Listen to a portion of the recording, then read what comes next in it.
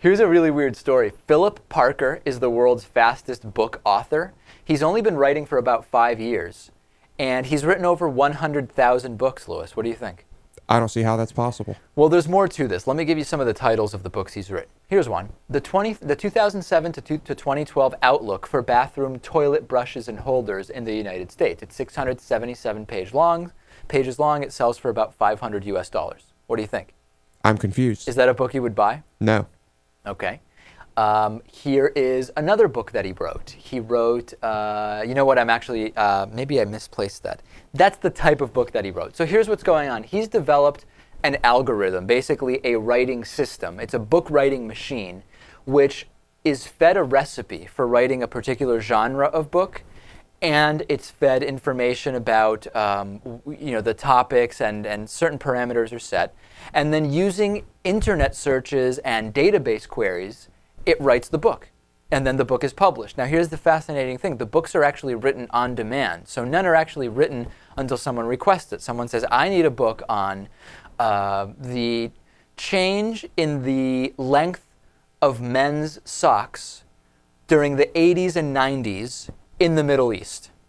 And then the algorithm would go in and it would actually generate that book, charge you for it, print it, and send it to you. So he didn't actually write any books? He actually wrote no books, yeah. So actually, let's discuss that. Does this mean, and in other words, who wrote the book? He set up the program that writes the books.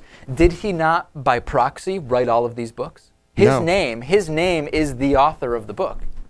But he didn't actually write any of the books. A computer program wrote the books. Natan, what's your thought on this? I think it's like saying the people who founded Google are responsible for all of the content in the searches. I don't know. It just makes no sense to me. He created a piece of software that does the writing. He's not doing the writing himself. I actually thought that maybe Stephen King had rented out one of these machines for a weekend, but it turns out he hadn't. Yeah, there was like a Family Guy joke where Stephen King is in a room and the guy's like, well, what have you got? And Stephen King is like, oh, it's about like a lamp, like a spooky lamp that kills people. And the guy in the chair just says, you're not even trying anymore, are you? And he says, okay, how much do you want for it? I have to kind of agree. Some of Stephen King's work has been a little shoddy. So when we look at the people who have written the highest number of books, should this guy's name not even be on the list? Should there be an asterisk next to his name? What should be the case? Is this like equivalent to using steroids and getting a home run record? I mean, I could see potentially him being like a producer of the book, or maybe even an editor or something like that. Interesting. But you can't call yourself the author of this book when you had no hand in any of the text in the book. I'm trying to think of a comparable analogy that we could do to kind of expand this. Well, let's look at movies, right? If I write a screenplay by hand, I've clearly written the screenplay, and then a movie is produced, so I show up as the writer, so to speak.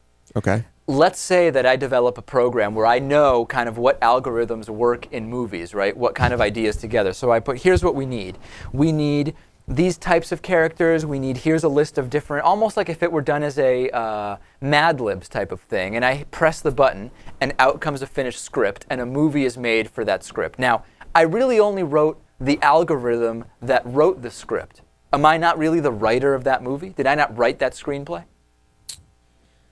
I would say no, you didn't. Natan, what do you think? I would say the credits should say screenplay by the piece of software by the name of the person who wrote the software. Interesting. That works. Interesting. Let me know your thoughts on this one. DavidPakman.com, contact us. We'll see what people think.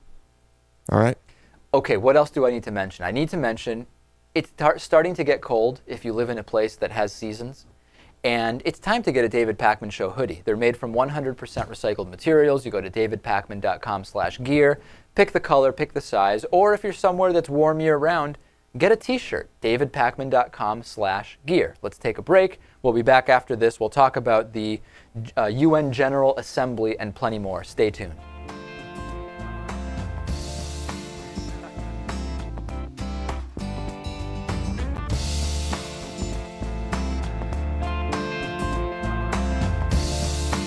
The David Pakman Show at davidpakman.com.